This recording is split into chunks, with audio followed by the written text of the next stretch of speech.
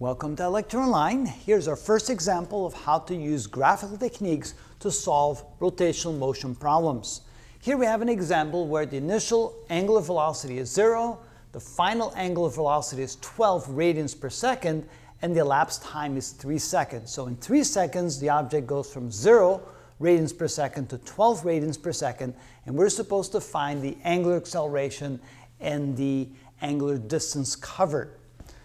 Usually, the omega versus time graph is the best graph to start with, so let's do that. Let's start with drawing an omega versus time graph, and with an angular acceleration that's non-zero, it'll be a straight line. Of course, I'm trying to make this a straight line. There we go. And let's say that this represents 3 seconds, and after 3 seconds, it has reached an omega of 12 radians per second. And notice it starts from 0 radians per second.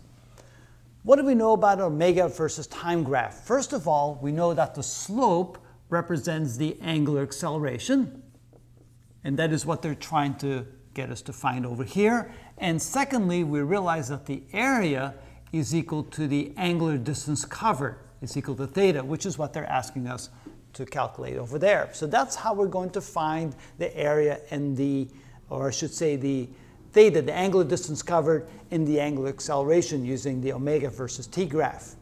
So let's first find theta, and we know that theta is equal to the area, so we can say that theta is equal to the area underneath the curve, which is equal to, since it's a triangle, 1/2 the base times the height. So this is equal to 1/2 times the base is equal to 3 seconds, and the height from 0 to 12 radians per second. So that's 12 radians per second. Notice that the seconds cancel out, we end up with radians, and we have 1/2 times 3 times 12, that's 6 times 3, which is 18 radians is the angular distance covered. So that was pretty easy, wasn't it? Next, we're going to try to find the angular acceleration, and we realize that angular acceleration is equal to the slope, and the slope is equal to the rise divided by the run. And in this case, the rise is the distance from there to there, which is 12 radians per second. And we divide that by the run, which is distance from there to there, which is 3 seconds.